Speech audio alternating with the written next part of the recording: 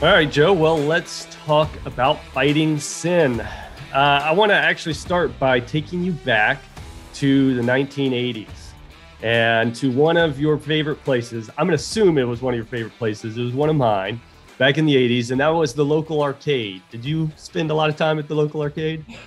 Yeah, I spent way too many quarters in machines that didn't give back enough to me. Yes, I can still hear the sound of a quarter dropping into an arcade machine. It's beautiful. It's beautiful. But if you remember walking around in the 80s and looking at each of those machines, there was one in particular named Galaxian, or Galaga was another name for it, or Space Invaders. There's this Yeah. game, and you may know what I'm talking about here. It was the one where you're the plane or spaceship of some sort at the bottom. And then at the top of the screen, there's just these rows of aliens, I guess, that are slowly making their way down towards you. And your job as the plane is to go side to side, and shoot. You can only do one laser at a time because the software was not great, Right. but one laser at a time, trying to pick off these aliens as the waves of aliens came row by row at you, trying to get to you. And it was, man, I spent too many hours playing that game, just side to side, going, shooting, trying not to let these aliens get to me. But it's funny if you have one of your kids play this game. I had this happen to me a few months ago where me and my kids came across one of these arcades and they played, and they were super frustrated by the fact that in this game, they're like, Dad, why can't I move forward in this spaceship? Why won't my plane go forward? It only goes side to side. I shot a hole through this line of aliens. Why can't I just fly through them and get out of here? Their imagination and everything with these games is obviously so much bigger than what we had available to us in the 80s. But that made me think of a lot of times my posture and how I feel in the day-to-day in this battle against sin. That sometimes I feel like I have these waves of sin coming at me. And at my best, I'm shooting side to side, one and then another, and the waves just keep coming. And maybe I can pick one off, pick another off, but the waves just keep on coming. Is this my plot? Is this all I have to do? Is at the very best one laser at a time? Just one no, as we identified last week. Play strong defense, man. Just say a quick no. Is that the best we can do? Well, I appreciate that image of a unrelenting, just battlefield. I think that is the experience of so many guys. That it does just feel like it's unending, and I think it's exhausting. And I think that's one reason why we tend to sometimes give up on this fight. But yeah, when it comes to that question, is all we're meant to do play defense and just sit back and let sin come to us? Mm-hmm. I think we've got to realize that's a failing strategy. I mean, anytime you have an aggressive enemy, to just sit back and let them take the offensive, to let them choose the battlefield, and to be content in that defensive posture, that's a fool's strategy. And yet, honestly, if I look back on most of my life, and if I look around at the guys, I know that's where we are. At best, we're playing defense. Sometimes we're not even doing that. Yeah. But then that question, okay, wait, I can aggressively actually play offense. That's a thought that I don't think a lot of men have even had. Yeah. Yeah. And I think that is, and that's our rule for today. We're just going to jump right into it, because this, I think, will be a mind change for a lot of guys, that you can not just play defense, but one of the rules of war is you've got to play even stronger offense. There is offense and attack mode when we start talking about fighting sin. Well, what does that look like? What would it look like for me to play offense in my day to day? Well, we can start with what it doesn't look like. Yeah, that's good. That's good. Yeah. It doesn't look like policing sin. So, I mean, if you think about what the police are meant to do in any town or city, is they're just called to keep evil in check. It's not the job of the police to search your house without a warrant and just, invade your space and eradicate whatever is in your life that's maybe not right. It's only if evil breaks out into a public sphere that the policeman comes in and does something about it. And I think that's the attitude we have with a lot of sin. It's okay in the corners. It's okay if it's not reaping any real destruction. It's only if it transgresses certain limits that, okay, now I have to deal with it. Now my lust is a problem because it's affecting my relationship with my wife. Now, if I'm happy with my wife and there's a little bit of lust, that's okay. That's the kind of mindset. So when we're talking about playing offense, it's not policing. It's actually going and doing what Paul talks about when he says, put it to death. That's what needs to happen. That's good. So what do we have at our disposal then as we start to put to death? If Paul tells us we can do this, put to death, what do we have at our disposal to do that? Yeah. Honestly, I think the first key move is to just read the next verse that we talked about last week. So last week, in terms of talking about defense, we talked about Romans 6, where Paul says, do not let these passions reign. And right after that, what he says, I'm just going to read this. This is verse 13. He says, do not present your members to sin as instruments for unrighteousness, but present yourselves to God as those who have been brought from death to life, and your members to God as instruments of righteousness. Now, that's a mouthful, but I think we can break that down in a way that guys can see there's something really powerful in, like you said, a mind shift within this verse. And one of the things to see initially is, so Paul says to present your members as instruments of righteousness. And what's so interesting is that word instrument. I'm going to be a nerd here, and I'm just going to, give you a little extra information. Do it. Come on. The Greek word is hopla, which is connected to hoplite. Now, a hoplite was a soldier, an infantryman. In that same word, hopla, it can mean weapon. So Paul actually says, present your members as weapons of righteousness.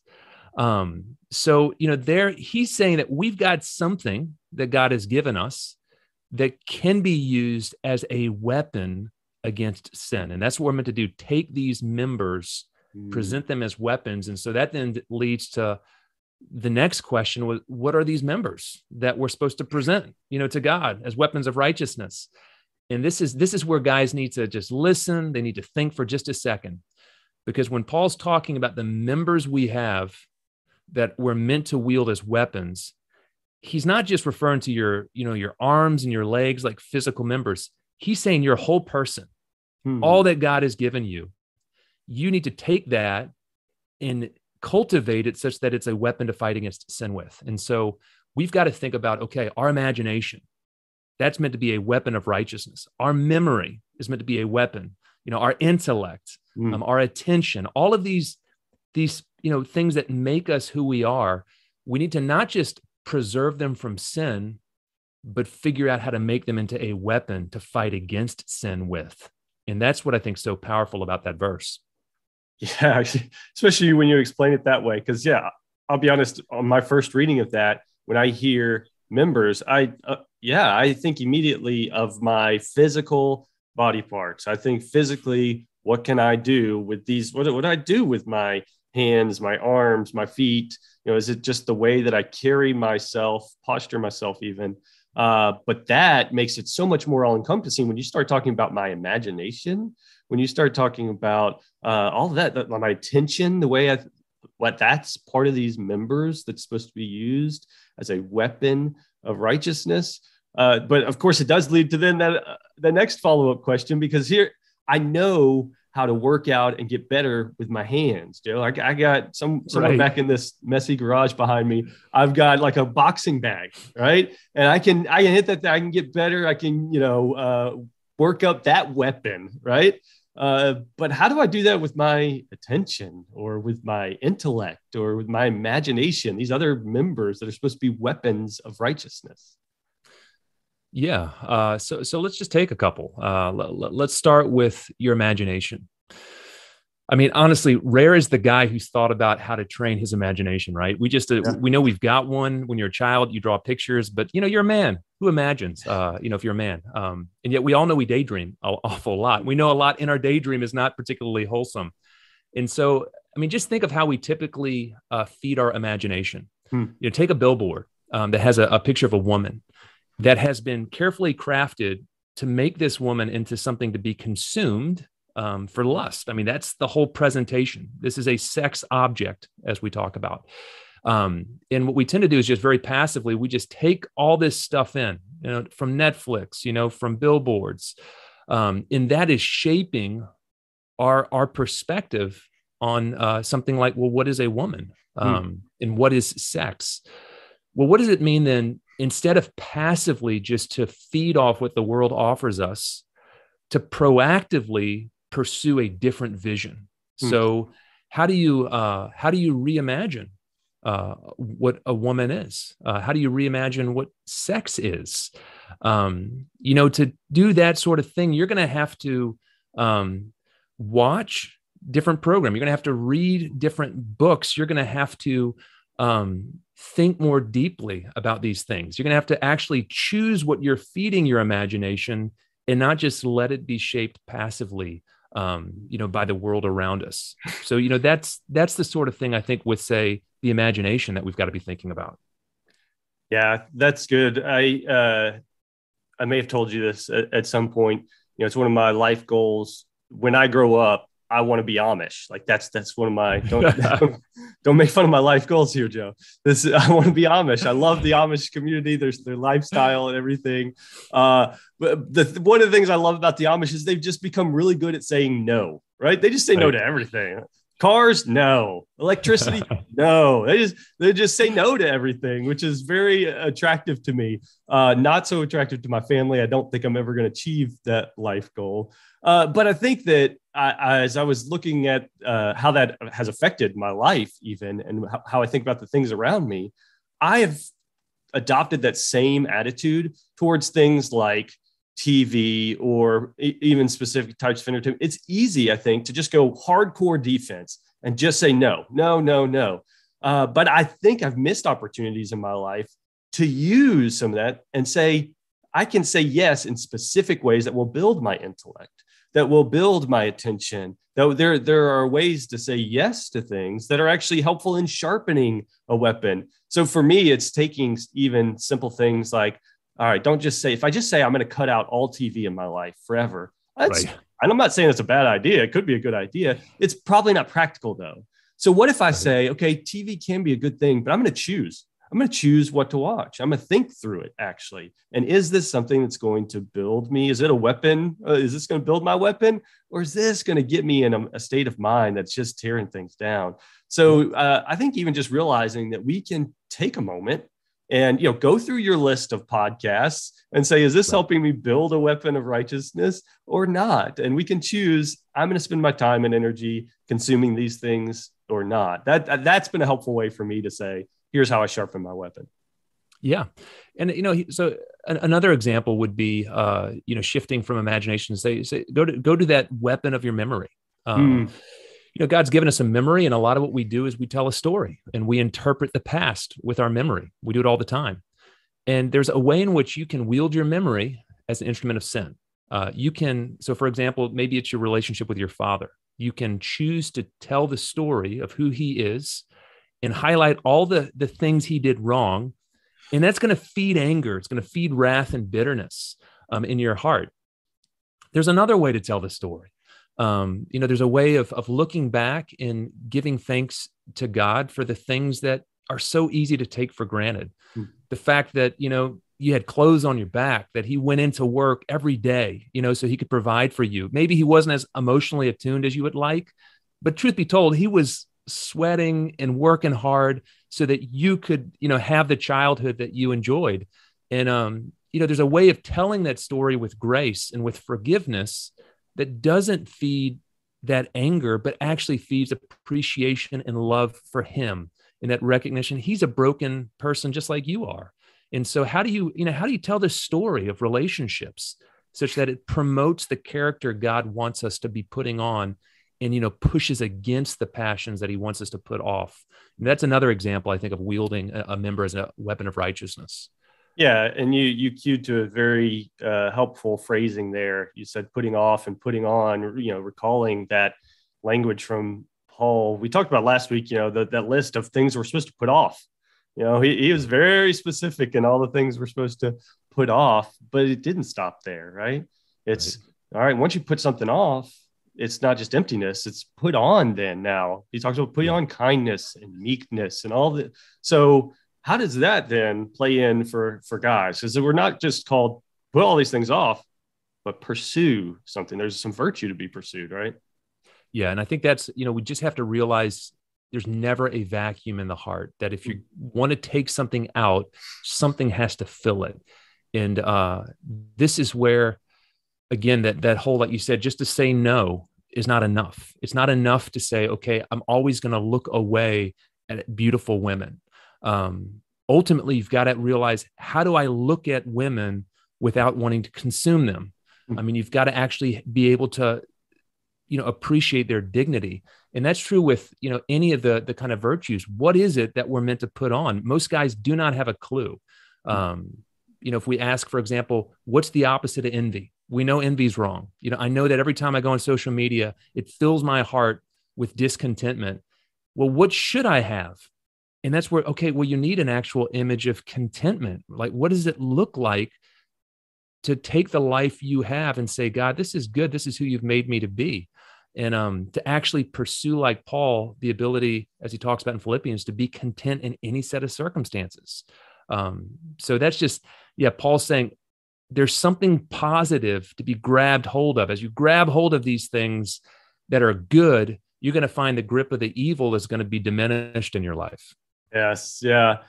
It's such a difficult, I think it raises the bar here in a good way, though, because you talk to a guy whose default position towards his kids is anger. Like even the thought of the sound of your kids when you come home from work, it can stir up anger. It's one thing to tell him, you need to put an end to that anger. You need to say no. You need to stop that. That in and of itself is hard when you've got deep-seated anger issues. But then to tell a guy, you need to walk into your home with compassion. That should be your aim. Yeah. Walk into your home and aim compassion towards your kids, aim kindness. Yeah. That's picking up a whole different weapon as you walk into your home. But that's the standard that's set before us, right? Not just put off. Don't just not be angry. Right. That's not enough, right? We've got something to put on as well. I want to take a few minutes now to look at a specific sin and say, how do we do this with something that guys are actually struggling with? So let's talk about sloth, which is a word that we've probably heard tossed around a lot and probably don't even know what it really means. So give me a definition of sloth that we can work with as we try to identify some ways to work against it. Okay. Yeah. So, sloth, it's more than sluggishness. It's more than laziness. We all know that feeling. We all know that sense, okay, I should be reading my Bible or whatever, and I just don't have the motivation. But really, if we want to diagnose, well, what is sloth as a sinful passion? I think the best definition I can think of is it's boredom with God. It's being uninterested in what is ultimately interesting, have utmost interest, God himself. It's being unmotivated to the things that we should be most inspired to be doing. And, if we think about the fact that, God has created a world that in some way reveals his glory. He's revealed himself through Jesus, and we have access to the life of Jesus in the scriptures. And yet when all of this stuff, all of this revelation of divine glory that the angels never tire of, beholding, we just wake up and think, I'm not interested. That signifies there's something not good in our heart. And that's what we're trying to diagnose as a sloth. Yeah. I would love to say that sounds so terrible that I've never been there, Joe. That couldn't be in my life. To be bored with God. How could you be bored with God? I would love to sit here and tell you that that's never been an issue in my life, but it totally has. Even in the past couple of years, I came to a point where just talking to some friends, like, guys, I think I've realized I am not enamored with God. This just, there was complacency and stuff in my life. And it all, as I dug into it, found its root in, I'm just not that impressed by God. And it was a crazy thought to come to, right? Because it is crazy. Like you said, that this is the God who created, the God who has transformed my life. And yet I wake up and just like, that's insanity, right? But that's why we got to see this is sloth. This is a sin that we've got to go to battle against. We've got to, there's defense and both offense to be played here. How would you help a guy walk through and battle against sloth? Yeah. Well, step one, I think, is to realize it's not it's not insignificant. The temptation is like, we know anger can be a real threat to the relationships we cherish. We know lust can lead to all kinds of destructive behavior. Sloth is kind of like, well, what's the big deal? But I think what guys need to realize, first of all, is just this is a gateway sin. When your soul is empty of what should satisfy you, that's what opens your heart up to whether it's gluttony, whether it's pornography, all kinds of other things are rushing in to fill what should be filled by God. And so when you realize that, first of all, the first step is just to realize it's worth fighting, because I think a lot of guys don't really think it is. I think at the point you do realize it's a problem, what's really important is, first of all, to avoid the kind of instant fixes. So, okay, you're feeling empty. Well, what's the temptation? Well, get the dopamine hit from just scrolling, your social media feed. That's putting a plaster over a broken arm. Like, don't just watch TV if your soul is dry and empty.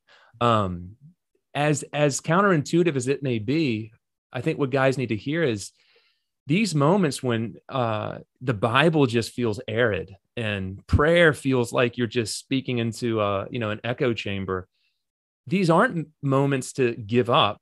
They're the moments to double down on the basic spiritual disciplines, and to realize that these are the sort of channels that God uses to fill us. And often, it's only as we are faithful in going through the motions, and it just feels like going through the motions, that suddenly we get surprised and something sparks, and the sort of passion begins to fire up again. But if you're not doing the basic things, that spark's not going to actually ignite. Yeah, that is true. And personal testimony can tell you, if you're not doing those regular discipline things, you're missing out on an opportunity to fight against this. One thing I have done in my own personal life to fight against sloth, specifically when I was really dealing with this past year, is I decided, yes, A, double down on spiritual disciplines. I was going to memorize some scripture. But B, I thought, what if I surrounded myself, just started rubbing shoulders with someone who is just amazed with God? Just like you get around them, they are just nothing but amazed by God. I need that person in my life. I need them to rub off on me. And there's, in my mind, no one better than David, right? King David in the Psalms. He just gushes and flows. Right. And like, it's just kind of annoying at times, the language he uses. But so me and my friends took some time to memorize Psalm 145. And what it did for me is it reignited my language of the glory of God. And what I realized I lost in my slothfulness is even just the simple language of recognizing who God is and how grand and great he is. And so just rubbing shoulders with David and hearing his language, it rubbed off on me, and using the discipline to memorize that, it then became a part of my morning routine to say these amazing things about God to God. And that really got me kind of through that hump. Now, I'm not going to sit here and lie and say, I no longer struggle with sloth at all. I'm no longer bored. But man, it's helped. It's helped a lot. I don't know. Do you have anything in your personal life you would point to that say, this is how you battle sloth? This is how you move forward? Yeah. Well, I think, Psalm 145 is such a great place to go. One of the lines I love in there is that line, great is the Lord, greatly to be praised. His greatness is unsearchable. Yes. And the way these things are connected, like God is actually great. Like this is what's so bizarre about sloth. A lot of preachers have used the illustration of the Grand Canyon, the way you just can't be bored if you're on the edge looking out at the canyon. And God is so much greater than the Grand Canyon. He's so much greater than the universe. There's no lack of greatness. And what I love about the psalmist is, that praising him greatly is dependent upon the vision of his greatness. And so the more we're able to see of him, the response of the heart is going to be the sort of passion that we long for. And so, just that the question is, how do you get yourself in that place where you're most likely to catch a glimpse of his greatness? It just takes a glimpse.